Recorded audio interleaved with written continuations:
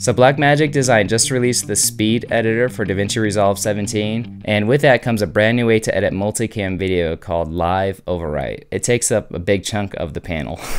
So Live Overwrite is pretty important. So I'm going to show you how to use Live Overwrite today, how to use the search dial, how to set up a sync bin if you've never done that before, and it happens all in the cut page. Let's get into it.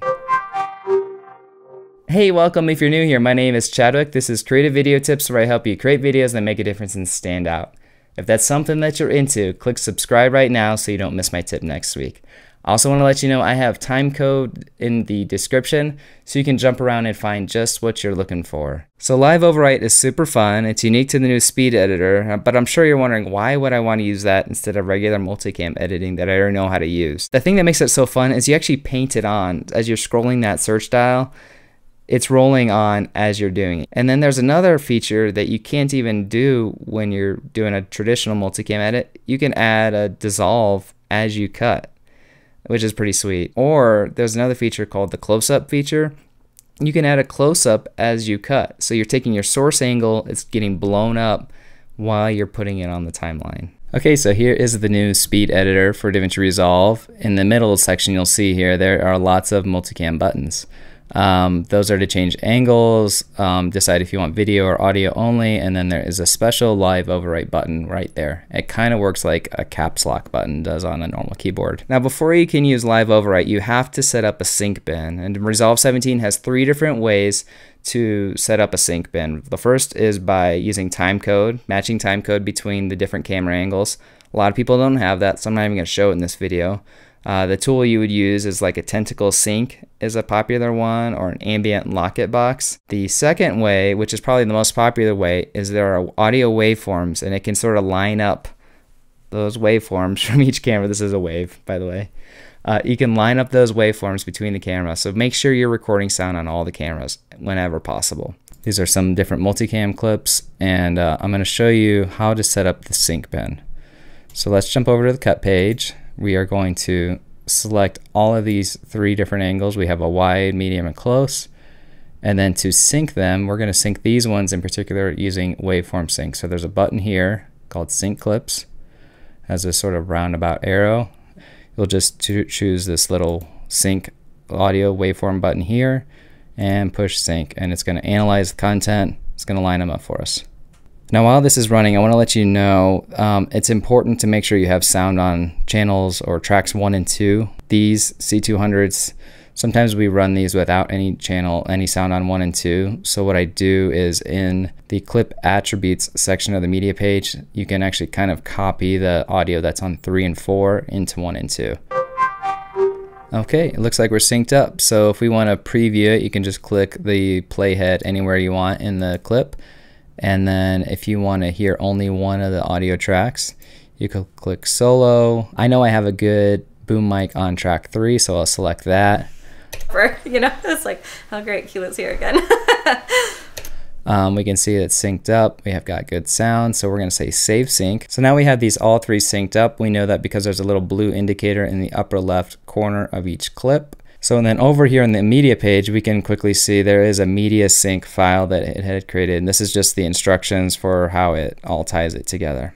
And then the third way is, what if the waveforms don't work? There you can actually mark an in point or an out point. And a lot of people think that's just for if you have like a slate that has a clacker, or someone that does, you know, like a clap, something like that. You could obviously use that as marking an in point, but I've got another trick that is pretty much foolproof if you have a person in the scene. I actually have a set of clips here that are from a really windy shoot. We can listen right here.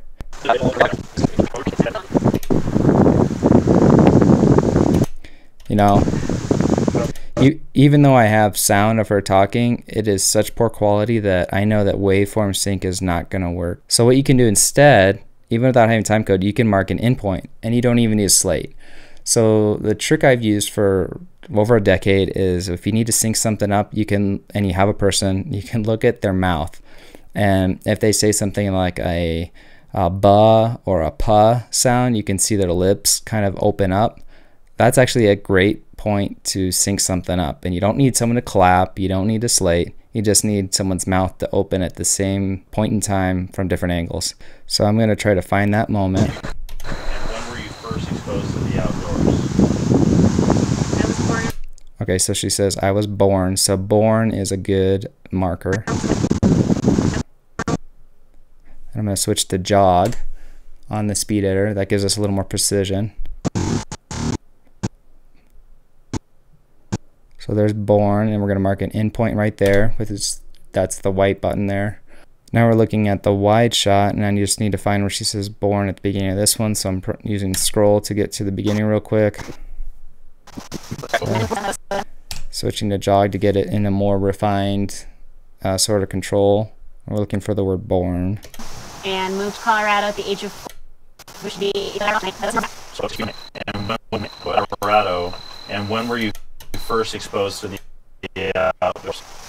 I was born. There it was. I was born.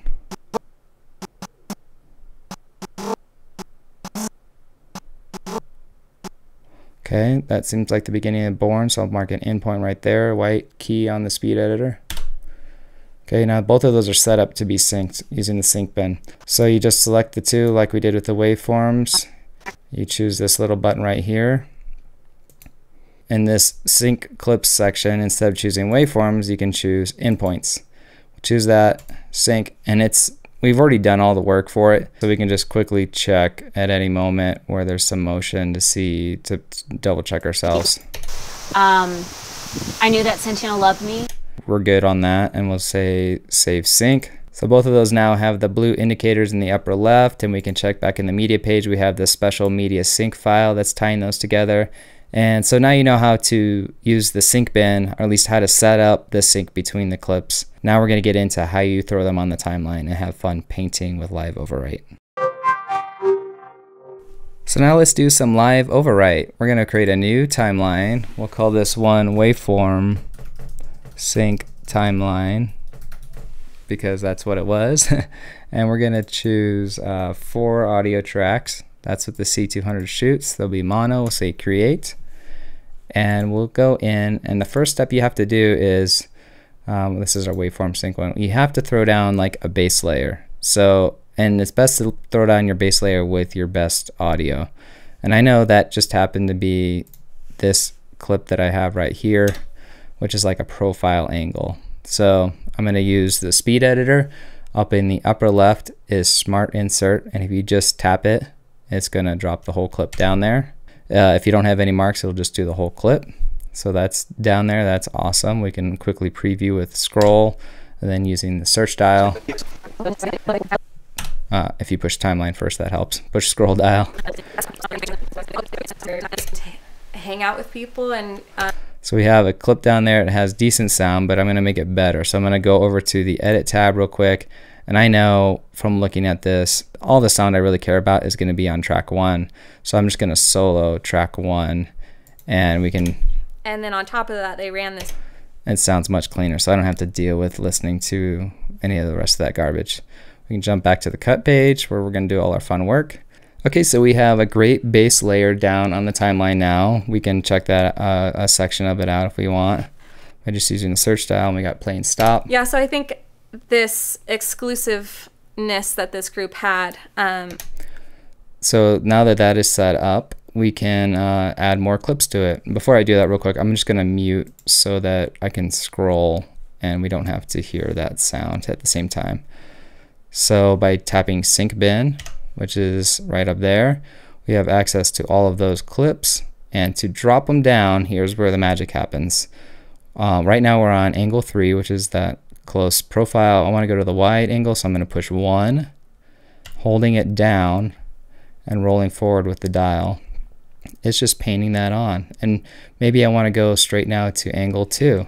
You just switch over to 2 on the dial, on the button on the speed editor, and rotate that dial on out. And then to review it, you would press timeline, and you can see it in, you know, its full glory. And if we want to play sound, we could click there. And That's all right. Yeah, so I think this exclusiveness that this group had. So that's as simple as it is. And the beauty of all this too is that you can do your trim in and trim out that are on the speed editor. So let's say I want this to go back and forth. I can scroll to where my smart indicator goes to the end of this clip. Okay, now you can see that smart indicator triangle has moved over. I can say trim out, or I could use roll. I'm going to use trim out, and I'm going to pull this back a little bit. So it's going to go back and forth. And then you could also go over to the next one and say trim in and shorten that up a little bit, and then go back down to the timeline and preview how that cut works, you know? Yeah, so I think this exclusiveness that this group had, it just bothered me because I wanted the rest. So it's really simple to just paint clips on. I'm going to click back up here to volume so we don't have to hear all of the audio and dialogue that's going on in this interview. If you just hit sync bin and you click an angle that you want, I would say I want angle 2, I hold it and I drag it on. So holding a button is great and all, but what does Live Overwrite do? Live Overwrite is a button that's right here. You click it, it glows up, and it's kind of like a caps lock. It kind of holds things there. So with Live Overwrite held, if you're in your sync bin in your source, so you can see I'm able to scroll the sync bin up there. If you just click to your new angle, you can start painting without holding that button down. Okay, maybe I want to go over to angle 2 now. I click 2, and it's basically turned it into like a live switcher. So I'm going between 1 and 2, 1 and 2. And then if I want to get out of it, you just click again, and now we're out and past that. And why this Live Overwrite button is kind of powerful is you can do a couple things with it that you cannot do with a normal multicam sequence. And I'm going to show you that in the next timeline. So I've got the other footage here that we synced up in the sync bin using endpoints, and I just wanted to illustrate the 2 other party tricks that the sync bin has. And that is to actually cut with Live Overwrite using a dissolve, or cut with Live Overwrite using the close-up feature. So let's just scroll into the timeline, hit timeline, move the search dial to a spot where you know you want to be doing a cut, and this time when you go into Live Overwrite, you'll hit Live Overwrite, and maybe we want to be putting dissolves automatically. So I hit dissolve down on there, and then in the after, you know, I've got sync bin open as well. I'm going to push angle 2 to go to 2, which is the close-up angle. So I tap that once, and as I put that down, you can see it added a dissolve right off the bat. I didn't have to do anything to it. Push angle 1, and it's automatically adding, go back to there, it's automatically adding that cross dissolve. Now this isn't going to make a whole lot of sense in this material because, I mean, who wants to see a cross dissolve you know, across these here, because it doesn't look great, but it's an option, and you can set any transition here as your default and have that happen within Live Overwrite.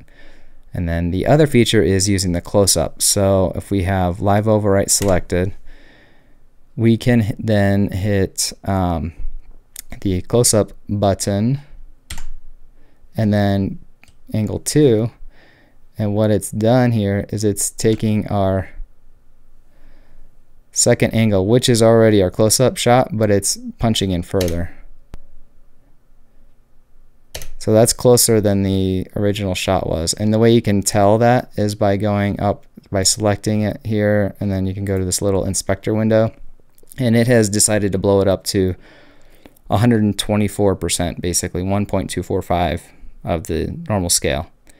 And then you can even use the search dial here and the speed editor to change the position of it. The close-up button on it lets you do that. If you hold down on this, it changes the Y position, and you can fine-tune that as well. Hey, real quick, I want to let you know I also have a video called 17 ways to use the search dial with a speed editor.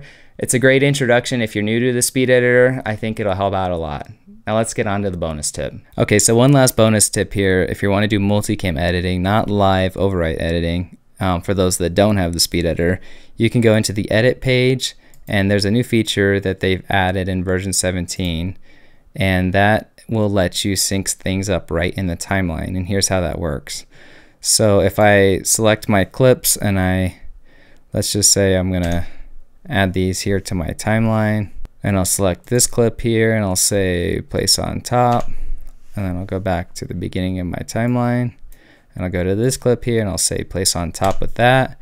And so basically I have the 3 different angles that we had synced up using SyncBin, but they're all in a timeline. So this method is gonna say, let's sync these all up right here on the timeline instead. You can right click, and then once you right click, there's a new feature called auto align clips. If you right click on them, and we can say based on waveform. And it's kind of doing the same thing that it was doing before with the SyncBin. It's just doing it right in the edit page. It's just another way of doing the same thing. So it's just finishing analyzing right now. If it has any errors and it doesn't think it can sync it right, it'll let you know. But it looks like it did its job. It did what it was trying to do, and it shifted those slightly. Once that's done, you can just say convert timeline to multicam clip. If you click on this sucker, then you can say, right click, say convert timeline to multicam clip. And so that made a auto align multicam clip. It's no longer a timeline, it is a special multicam type clip, which you can do and edit in any way that you have done in the past. So now you're up to speed with live overwrite and multicam editing using the new speed editor for DaVinci Resolve.